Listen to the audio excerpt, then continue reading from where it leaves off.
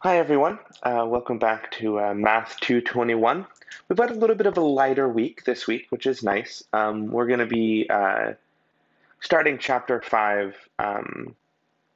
on Thursday. This lecture, it's going to be structured a little bit differently. Likely it's going to be a little bit shorter. Obviously, I'm recording it right now, so I'm not really sure, um, how long it's going to be. My guess is, though, it will be shorter than some of our previous lectures. What I've done is we're going to work through some problems about optimization and specifically working with word problems, these more model building situations. You can see, sort of on the screen, I've pre-written the 4 steps that will follow. Um, but the other thing that's different here is normally when I give these lectures, I have my lecture notes and I've worked out the problems beforehand just so that everything goes smoothly. But this time, actually, I have the problems prepared, but I haven't solved any of them. So I'm going to be solving them for the first time, and then as I solve them, I'm going to speak through my whole thought process. That way, you can sort of see what the problem solving process is like, when you're going through these yourself. Okay, so I've listed 4 steps that I think will sort of guide well what we're doing. The first one, I've given this advice several times during office hours. For those of you who've come to office hours, you'll have seen this one. Um, you'll actually probably have seen the first 3 more directly. But when you're working with problems like this, you always want to draw a figure, okay, and then label everything in that, right? Any quantity of whatever situation you're working with, draw a picture, okay, and then in these questions specifically, right? You'll be trying to optimize something, right? So at the end of last week, we talked about optimizing functions, and sometimes you might want to optimize in a given situation, right? So you have your figure with its labels, and then you find an expression for the quantity that you want to optimize, and then in the third step, we want to use the conditions of our situation in order to change that expression, usually, and write it as a function of a single variable, right? Because once we have a single variable, along with the domain, right, that we sort of inherit from the situation that we're modeling, once you have those 2 things, we can optimize our function. Okay, so let's get started with the first one. I am going to pre-write these. I wrote this problem beforehand, and then for the previous ones, while I'm writing it out on the screen, I'll speed up the video. Okay. So here's the situation. Okay, so say you want to build a rectangular garden and have 50 feet of fencing, not 500. So you have 50 feet of fencing that you want to put around a garden. It says what's the dimensions that would make the largest garden possible, right? Where largest here is in terms of area. Okay. So as I said, step 1, right? Get ourselves a nice rectangle, and we want to label the quantities. The 2 natural labels we can call the width x and the height y. Okay, that would seem like the 2 most natural ways to label that. And then 2, we want an expression for the thing we're optimizing in terms of these variables. And this follows fairly quickly, right? We're wanting A, our area, and this is a rectangle, so it's x times y. Okay, 1 and 2 usually come just a little bit quicker, at least for simpler cases like this. But let's take a look at number 3. What was number 3? Well, 3 said that we want to use the conditions of the problem to write our expression as a function of a single variable, right? Here we have a function of two variables, right? X and Y, which is not what we want, right? We can't do calculus with two variables, right? We haven't developed any sort of tools to do calculus with more than one variable, so we need to get it into one variable. But we have this nice thing here where there's a maximum of 50 feet of fencing. And say, obviously we want to use all of it, right? So if we have 50 feet of fencing, well, that needs to be all of this, okay? And so that tells us that 50 is the perimeter, and we can write that in terms of our X and our Y, right? 50, in order to, do all of this fencing, I need to do X twice, and I need to do Y twice. So 50 is 2X plus 2Y. And now we can, slowly start to manipulate this. If we divide both sides by 2, that's going to tell us that 25 is equal to X plus Y. We can subtract that X over and isolate our Y. We're going to get Y is 25 minus X. And what that means is I can take this, and if I plug it in here, we get a new expression, right? A was equal to xy, but we know y is 25 minus x. So A is equal to x times 25 minus x, or 25x minus x squared. Okay. Next, we can sort of turn our attention to the domain, right? What's the biggest and smallest that x could be? Well, clearly the smallest it could be would be 0. It clearly wouldn't make any sense to have a negative sort of width here. Okay, so we have that 0 is less than or equal to x. And what's the biggest that x could be? Well, since it needs to go this way and this way, if we had 25 feet of fencing here and 25 feet of fencing there, that would be 50 feet total. So then 0 is less than or equal to x is less than or equal to 25. And now we have an expression for our area in one variable and a domain, and we're looking to maximize. So those tools that we discussed last week now work, right? We can take our derivative, find our critical points, test our critical points and our boundary conditions, and then we're good, right? We'll have figured it out, right? We can look for the biggest value out of all of those, and we're golden. And now we can do that, right? Because our area is a function of x.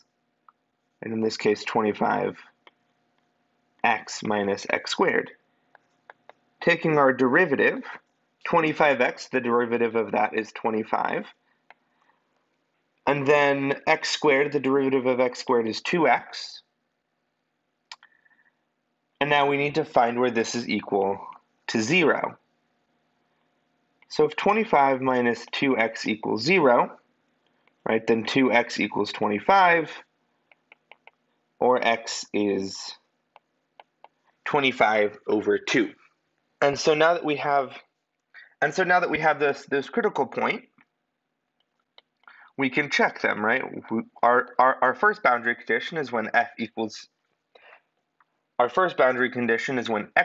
0, and if x equals 0, our area is 0. Our critical point, 25 over 2, we're going to see that this is 25 times 25 over 2, and then we need to subtract 25 over 2 squared. So that's 25 squared times 2 over 4, right? Once we square this, this is going to become a 4, so we need to get a 4 over there, minus 25 squared over 4. I can factor out this 25 squared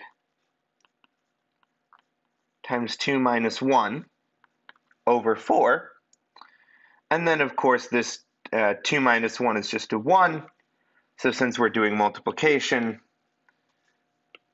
it's just going to go away. And we're left with 25 squared over 4, which if I punch into a calculator really quick, looks like it's going to give me 156.25. We have one more condition to check, right? And that's our other boundary.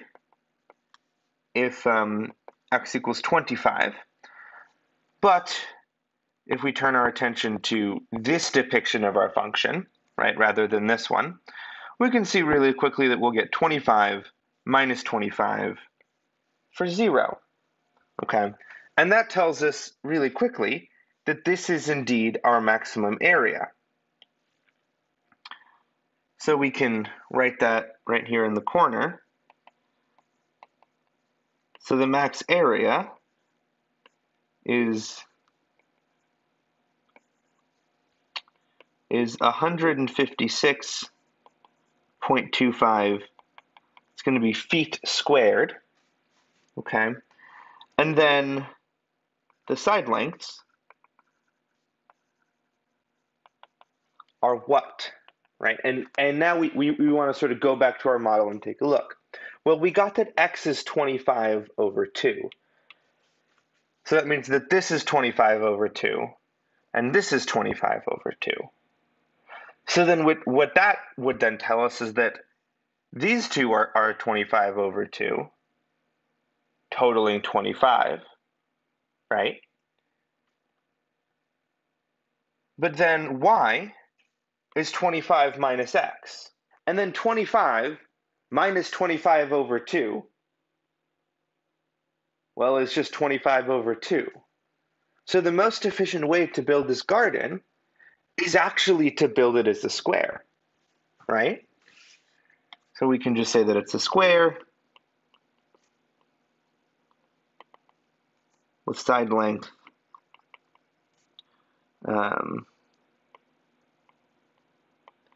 25 over 2 feet. And then my challenge to you, see if you can solve the general case of this, right? What if rather than the constant of 50 feet, right? What if our constant was something else? What if it was 12 feet? What if it was 500 feet? What if it was an arbitrary k feet, right? Whatever k is, it's a constant.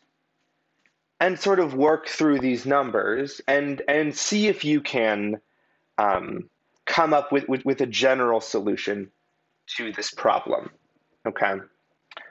And then, once you've done that, we'll go ahead and move on to our next question. So here's our question, okay? It says, by cutting away identical squares from the corners of a 16-inch by 10-inch piece of cardboard and then folding up the resulting flaps, you can create a box. And we're looking for the dimensions of the box which create the largest volume of that box. And this seemed a little bit daunting at first. We saw something similar to this very, very early in the quarter. We saw it way back before we had even, developed the idea of a derivative, okay? But now that we have it, we're going to sort of return to similar examples and see if the derivative can tell us anything more, right? If I recall correctly, before we were just finding an expression for the volume of the box, but now we can optimize it, okay? So it says we have a 16 by 10 piece of cardboard. So I'll draw this up. We'll call 16 inches the long side, and we'll call 10 inches the short side, given that, well, 16 is larger than 10. That would seem the most, efficient way to do this, right? And it says we're cutting away identical corners. So something not like that, something like this, right, where we're cutting out these corners,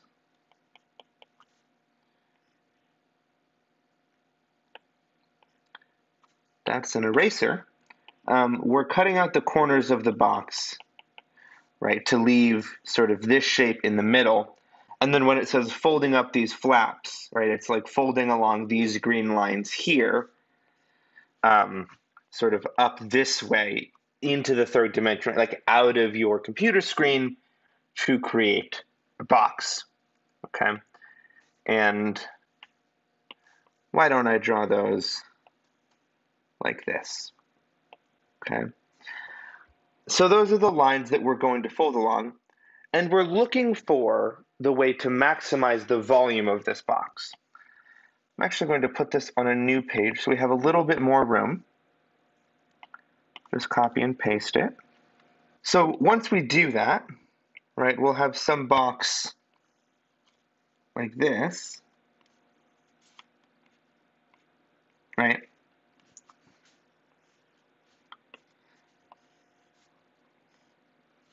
And we're looking to maximize the volume. So that means we'll need 3 variables, right? We'll need length, width, and height. But before we do that, let's actually label a little bit more on this guy. What are our unknowns here, right? We know it's 16 here, and we know it's 10 there. But we're cutting out these squares. So maybe we can call the size of these squares, you know, x by x. And all of a sudden, that gives us a little bit more information. If these are x by x squares, and this whole thing is 16, well, then that would mean, sorry, the other way, that this width here is 16 minus 1x over here and a second x over there, right? Similarly, this will do this internally here. We're going to be 10 minus 2x here for the same reason, right? That's the width of that flap. And now all of a sudden, when we fold this up, right, where do these quantities go? Well, once we folded this up, this height, like this line here is this line here. So that tells me that this is going to be x. This line here is this creased line here, right? So that means that this quantity is going to be our 16 minus 2x. This edge here becomes this edge here. So that edge is 10 minus 2x. And you might be wondering, like why am I looking for these specific edges? Well, that's because the volume of my box, right, is this side times this side times this side, right? It's length times width times height. But now that we've written all of these as x's, it's now a function of x, right? It's x times 10 minus 2x times 16 minus 2x.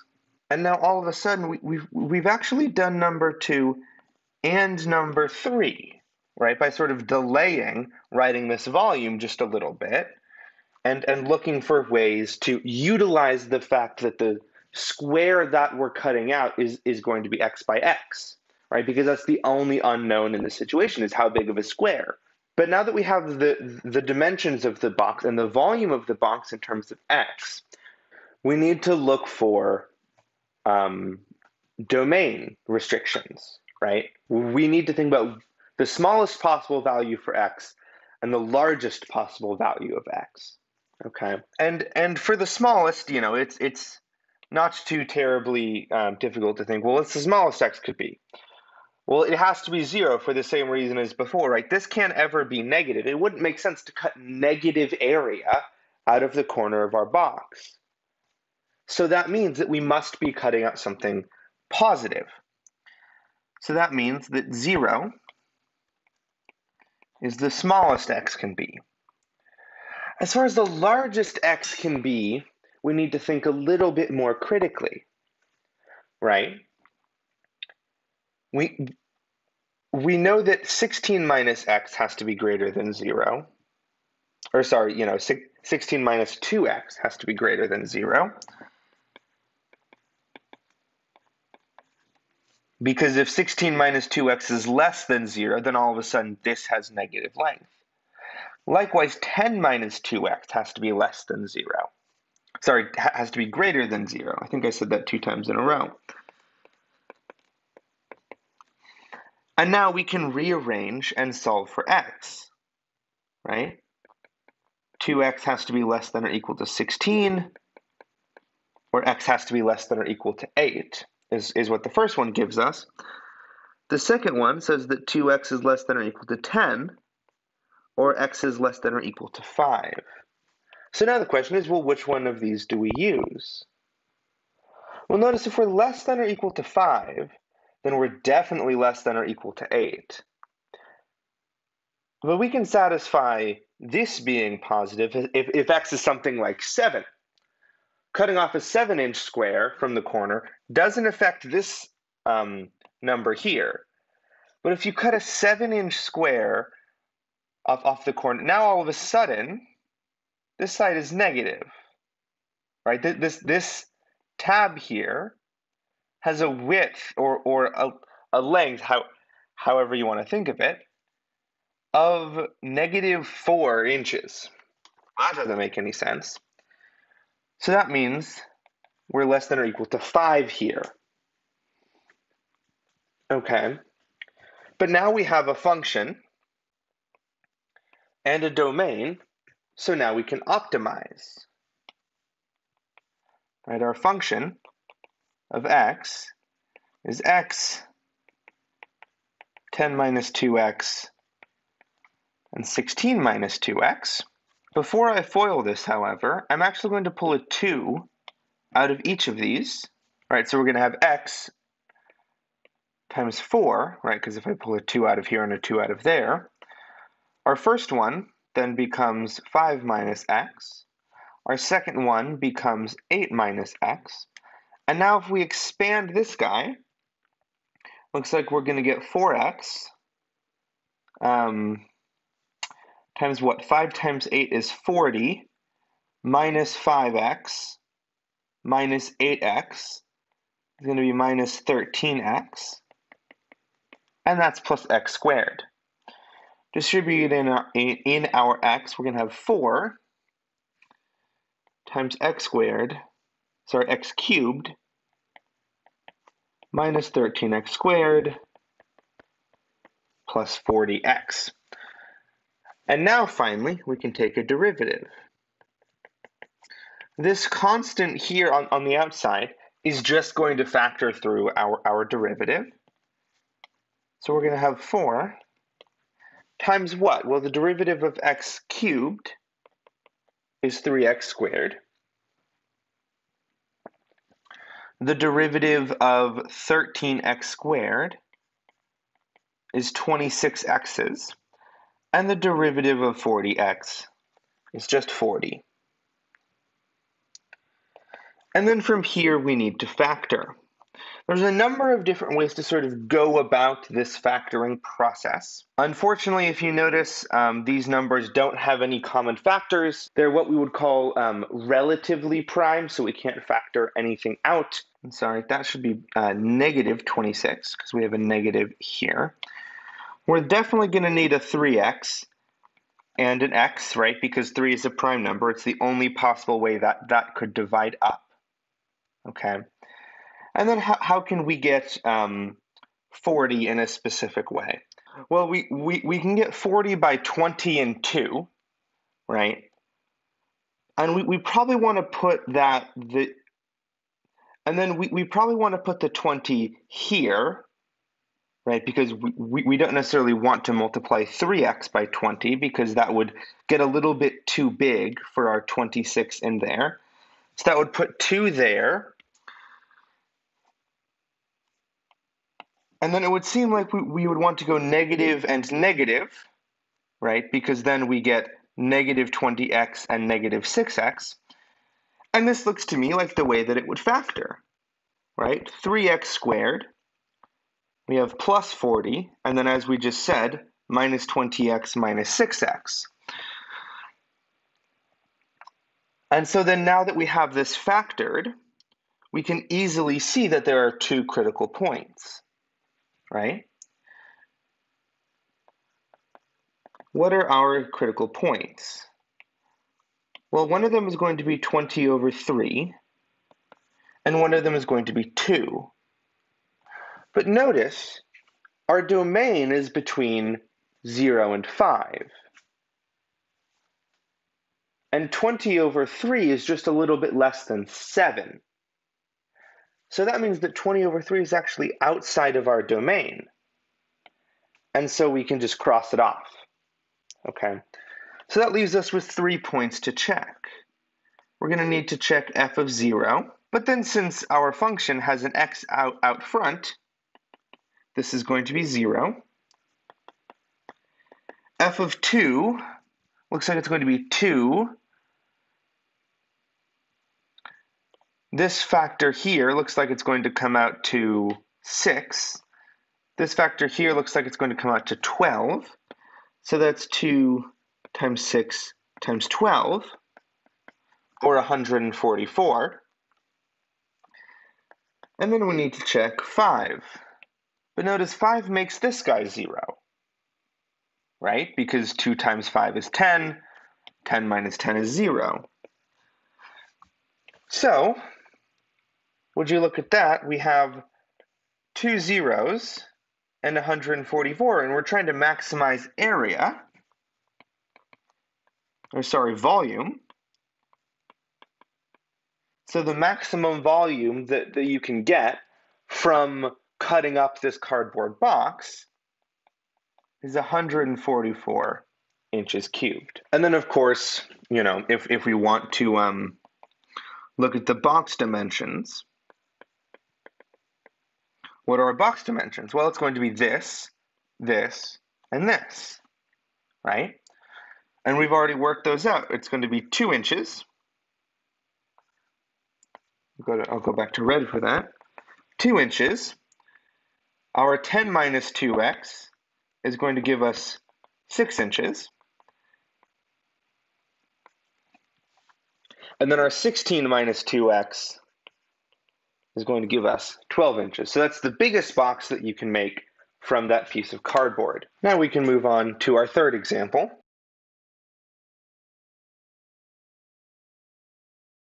So we have some, local sandwich shop, and they have their special sauce, right? And it's stored in a right circular cylinder, and they have to have some capacity of 54 inches cubed. And we're being asked to find the radius and height that in this case uses the least packaging, right? So whereas before we were looking to maximize something, here we're looking to minimize something. And so we should draw a picture. Well, we're trying to store this in a right circular cylinder, right? So we need a right circular cylinder. So let's say this is our good friend, the right circular cylinder, this red guy. And this circular cylinder, which I'll just call a cylinder now, it's going to have 2 defining features, right? The 2 that it's we're actually told to look at in the question.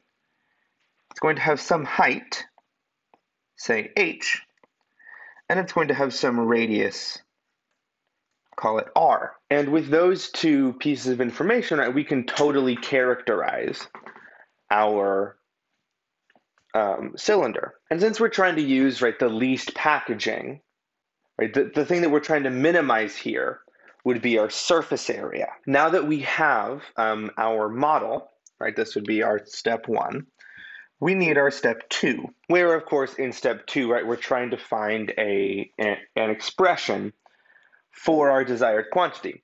And if we're trying to use the least packaging, then the quantity that we're trying to minimize would be the surface area of this cylinder. So then we would need an expression for the surface area of the cylinder. We'll just call it S. And how do we get it? Well, we need to account for the top and the bottom circle, right? So we have 2 times the area of that circle, which is just pi r squared.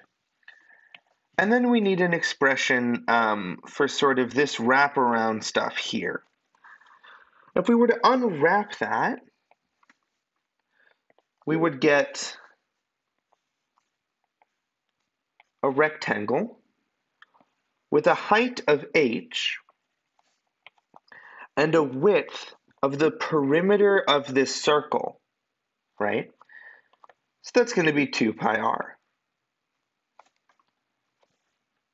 because that is, the standard expression for the perimeter, or, circumference of a circle. And then if we're looking for the area of this guy, the area of a rectangle, we multiply these 2 together. So we have 2 pi r h.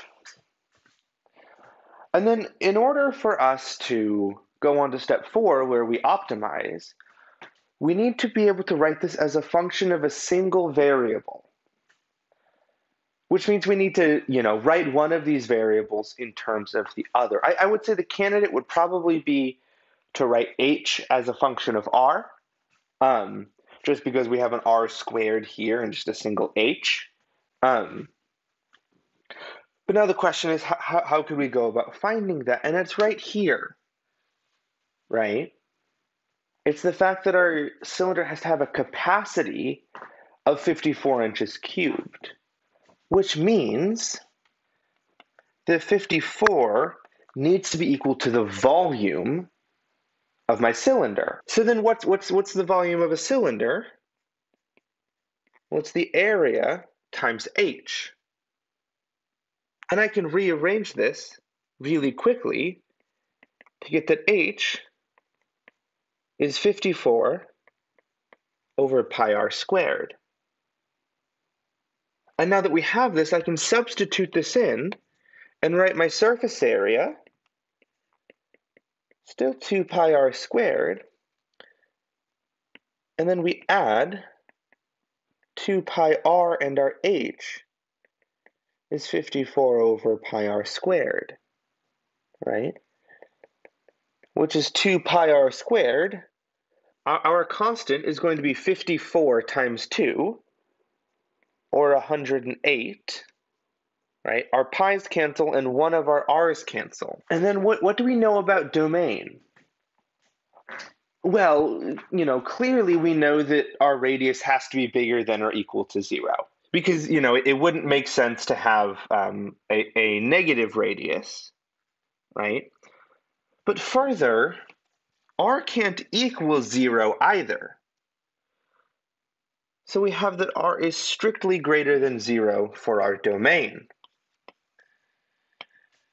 And then, unfortunately, our model, our situation doesn't actually give us an upper bound on this guy. We just have that r is strictly positive, which means that our situation is a little bit different, right? And then, of course, we'll need to go about steps 3 and 4 separately, but we've actually already done step 3 right now, or right there, and now we just need to optimize, right? So copying down our function for our surface area, it was 2 pi r squared plus 108 over r. And then now, how can we think about optimizing this? Right? Since we can't use, the nifty little trick that bounded intervals gave us on the last one, we need to think about this a little bit. If we take a derivative and then look at the critical points, since we're working on an unbounded interval, right, it's going to get arbitrarily large, and our function is going to be continuous on that interval, that means that if we find a critical point, then the minimum has to occur at one of those critical points if it exists, right? And now, obviously, I wouldn't be working on this problem with you if I didn't know that a critical point needed to exist, right? But we should, mosey on through the problem and see where it puts us. That means we should be looking at our derivative to look for those critical points. Our derivative of 2 pi r squared, my 2 is going to drop, my pi is a constant, so we get 4 pi r. And then when we take the derivative of this, right, this is 108 times r to the negative 1. So my 108 is going to stay, the negative 1 is going to drop down, and my negative 1 becomes a negative 2. So then now, of course, the question is, when does this equal 0, right? When do we have that 4 pi r minus 108 over r squared equals 0? But since our domain tells us that our radius is strictly positive, we can multiply both sides by r squared and get that 4 pi r cubed minus 108 equals 0, right? This is normally not allowed because it will introduce extra solutions. But as long as we check those solutions with with our original function, we're good, right? But then from here, what do we do, right? We can move that 108 over to the other side. Get 4 pi r cubed is 108. Dividing by that 4 pi, well, pi can just stay as a constant. 108 divided by 4 looks like it's going to be 27, right? So r cubed is 27 over pi. Also, this should be, I just realized, I'm sure some of you noticed this. Maybe you did, maybe you didn't, but we're dealing with a function of r here, not x. We have that r cubed is 27 over pi. We can take cube roots now and see that r is the cube root of this guy. But the cube root of 27 is 3, and unfortunately the cube root of pi is just the cube root of pi. So that means that we have a critical point at r is 3 over the cube root of pi. How can we tell if this cube root of pi is the absolute minimum, right? Well, we can use the second derivative test for that, right? If we plug it into the second derivative and it's negative, then it must be a local minimum. And if it's the only local minimum on an unbounded interval, then it must be the absolute minimum on that unbounded interval, right? So now we need a second derivative. Well, if our first derivative, I'll compute it on this page and then move it over to the next page. If our first derivative is that guy, when we take our second derivative, our 4 pi r just becomes 4 pi. Then what happens to this guy? Well, my 2 is going to drop down, right? And my sign is going to change, right? Because negative 1, negative 2. And we need to multiply. 2 times 108 is 216, and we're dividing by r cubed. But you see, there's something to notice here, right? I was going to move this onto the next page because I thought we were going to have to actually plug in our value of r to see if this was positive or negative. Notice that this is always positive. Why? Because r is always positive.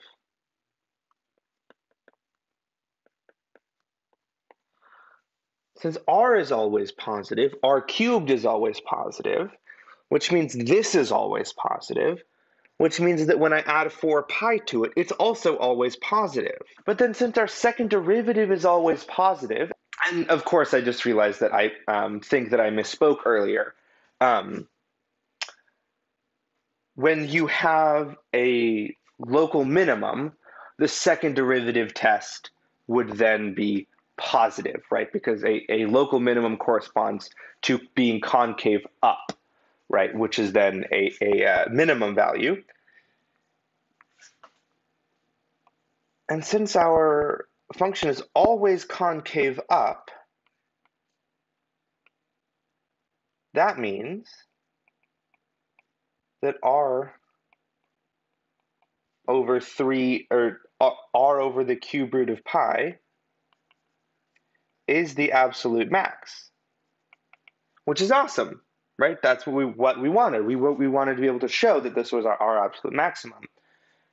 And there's one last thing to do, right? We need to find the value of h that corresponds to our value of r.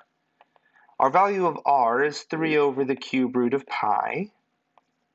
And h, well, what is h? We know back here that h is 54 over pi r squared, right? Which is, if I just rewrite it, pi r squared. I can take this value of r, right, plug it in right there. So then h is 54 over pi times 3. I'll write this actually as pi to the 1/3, because I think that will be more useful, squared, which is what? I have 54 over pi times 9 over pi to the 2/3. So then what happens? Well, 54 over 9 is going to be 6, right?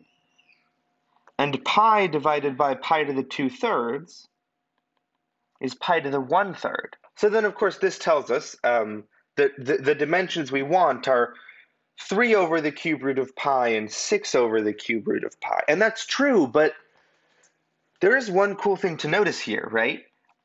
6 over the cube root of pi is 2 times 3 over the cube root of pi, which is equal to 2 times the radius, right? This would absolutely be acceptable. This, of course, is a little bit cleaner, right? But that means, so we want a cylinder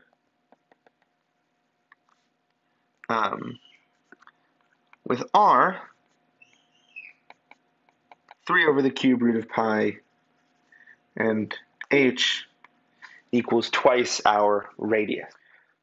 For this last question, we're going to actually take a look at a cost function, okay? And often, right, if you're managing a warehouse or really in charge of like inventory management anywhere, right, you're sort of faced up against a really interesting question. And that question is, how much of a particular good should you stock, right? If you stock a whole bunch, you're going to, have to pay for housing all of that stock, right? It would be often not the greatest idea to just order the whole year's stock all at once. You're going to face overstocking issues. But then every time you order, more of these goods, you're faced with, an additional set of costs, right? The cost of shipping, the cost of stocking all of those goods, right? There are costs associated with ordering. And so now we're in a balance of trying to minimize the total cost when there's two variables here. So then your cost function in these situations, right, there's sort of two parts of it, and they play off of one another, right? You don't want to order too often, in which case, there are those, costs that are associated with reordering. But if you don't order often enough, then your then the cost of housing those goods is larger, right? Those storage costs. And I have an example for you of a situation like this. Writing out this question is a bit long, right? So I'm just sort of talk you through it and sort of write down all of the key quantities. Okay. So let's say you're selling motorcycles. Okay. And you estimate that you're going to sell 10,000 per year, right? 10,000 motorcycles in a year. And that every time you order motorcycles, right? So then your cost incurred is, say, $10,000 a shipment. Year there. So so every time you order motorcycles, you have to pay $10,000, right? And we'll say the cost of storing each motorcycle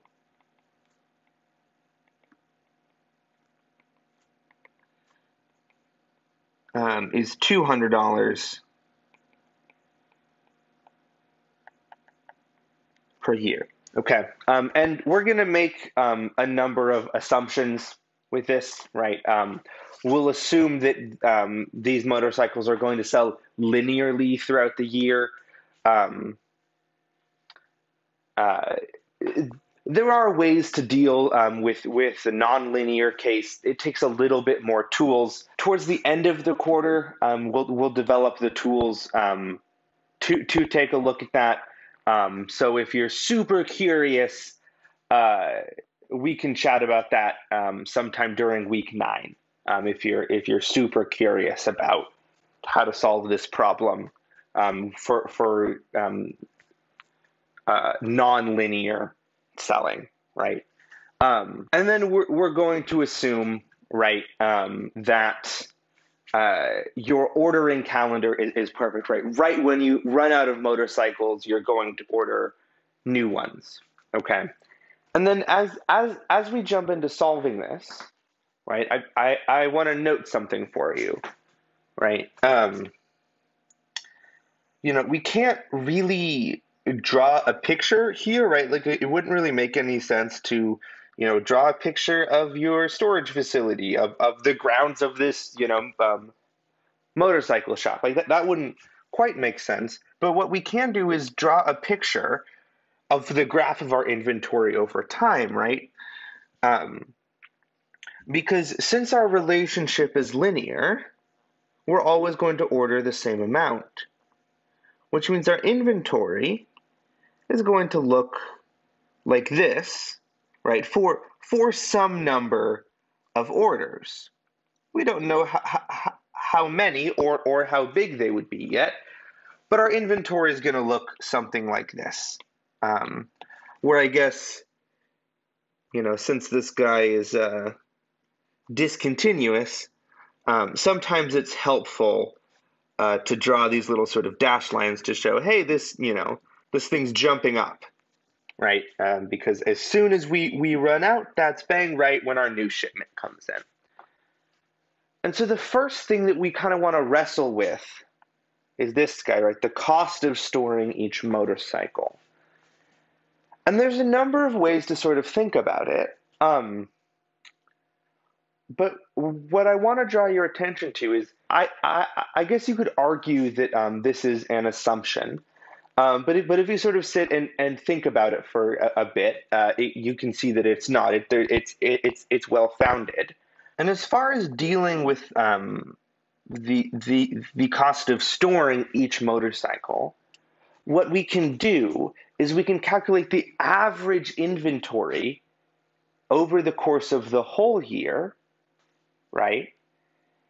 And then with that average inventory, we can multiply that by the cost of storing each motorcycle to give us the sort of cost of housing all of the motorcycles that you order over the course of the year. And this is where the assumption that we're linear is even nicer, right? Because if you think about it, all of these are little triangles. So what that means is the average inventory is going to be half of your order, right? And this takes a little bit of thinking about, right? I've been, running problems like this, for a while, which is how I'm able to sort of recognize that so quickly.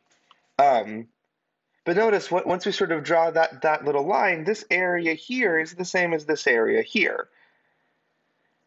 And so if our average order, and then so if we're ordering X units, well then our average inventory at any given moment is X over 2, right? Averaged across the whole year. And so that's going to tell us that the storage cost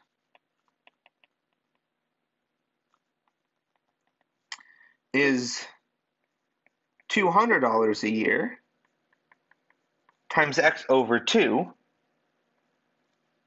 or $100 times whatever our order amount is.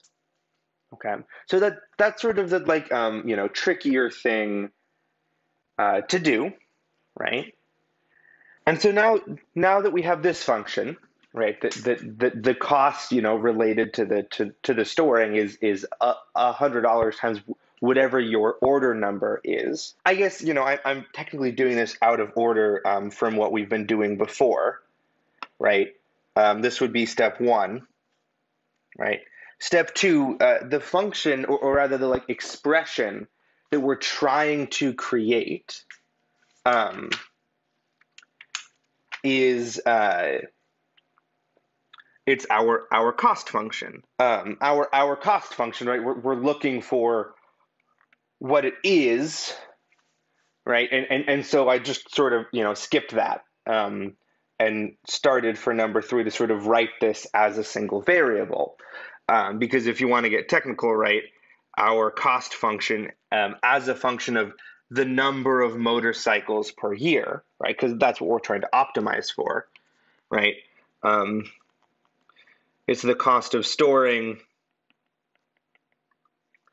plus the cost of ordering. This graph gave us a good way to understand the cost of storing, right? It's 100 times X. But now we need to look at the cost of ordering.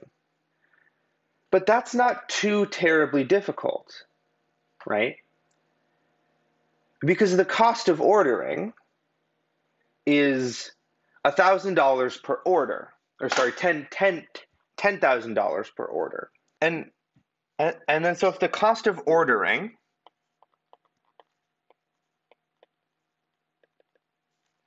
is $10,000 times the number of orders, we now need an expression for the number of orders. And further, ideally, our number of orders should be a function of the number of motorcycles in each order, right? Because that's our named value X. But if we're estimating 10,000 motorcycles per year, right, then our number of orders is 10,000 divided by X, right? This is going to be 10,000 over X, which means our cost of ordering is 10,000 times 10,000 over X, which is then a very large number. Looks like it's going to come out to 100,000, 100 million, 100 million over X. And since we know our yearly cost function, right, where X is the number of motorcycles, right, that means C of X, I'm actually going to go to the next page. C of X is the cost of storing plus the cost of ordering, right? And then from here, we want to take a look at our domain for this guy. Now, technically, the smallest number of orders would sound like it would be 1, right? Because you can't possibly have 0 orders for 2 reasons. 1, how are you going to get your motorcycles? And 2, we're dividing by x. But I can sort of, see a pattern related to the last question we did. And rather than saying that 1 is our sort of lower bound for our domain, I'm going to say that we're strictly greater than 0 for our number of orders, which is also true, right? And while we could put a cap on our domain, maybe it will turn out that it's most mathematically viable to have your cost per year ordering 1 billion motorcycles, right? Maybe it just works out that way. And you definitely want to order, for 10 years in the future, 20 years in the future. My guess is probably not, but let's just consider, arbitrarily large order sizes. But, we're once again left with a similar problem to last time. We're dealing with an open interval here, right? Some unbounded, it can get as big as you want. But I'm going to claim to you that's not actually a problem, okay? And we'll see why in a second, I hope. So let's sort of, continue on just like we did in the last question. Our derivative is going to be 100, because this x goes away. My -1 drops down and becomes a -2. So we're minus 10,000, or sorry, 100 million over x. I think I might have called this 100 billion earlier. Counting zeros is hard sometimes, I guess. And we want to look for our critical points, right? My sort of thought here is we can look for critical points where our derivative equals 0. And then once we have our critical points, we can use the second derivative test to hopefully show that it's an absolute minimum, right? And then that will show that our cost function has the absolute minimum that we find with that critical point, modeled just after we did, after just like we did in the last one, okay? So if this equals 0, then 100 million over x squared equals 100, or 100x squared equals 100 million. We can cancel 100 there with 100 there. And then we need to take square roots. And just looking to me, by canceling some zeros, we get x's plus or minus 1,000. But that minus 1,000 is definitely outside of our domain. It wouldn't make any sense to order negative 1,000 motorcycles. So our critical point, right, that we need to worry about is x equals 1,000. Okay, so now let's take our second derivative. That 100 is going to drop. Our 2 is going to be multiplied down, also canceling with the negative. So we get 200 million over x cubed. But again, right, this is very similar to the same logic we used in the last one. Since x is greater than 0, c double prime of x is greater than 0. So x equals 1,000 corresponds to the absolute minimum, right? Because since my derivative is positive, we're concave up, which means that point needs to be the absolute minimum. Because on this whole interval, my function is doing something like this. So our critical point has to be the absolute minimum. So then that means we're ordering 1,000 motorcycles, and we should be doing that 1,000 or 10,000 over x times, right? Or 10 times per year.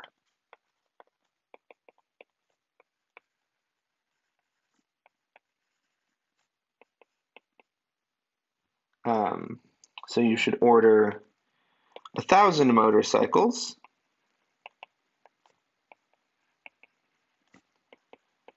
10x per year. Okay. That's going to complete the examples we looked at today. Hopefully this was helpful for you. Come back Thursday, and we will dive into chapter 5. We'll sort of pivot and look at a new kind of function that we haven't really talked about all quarter.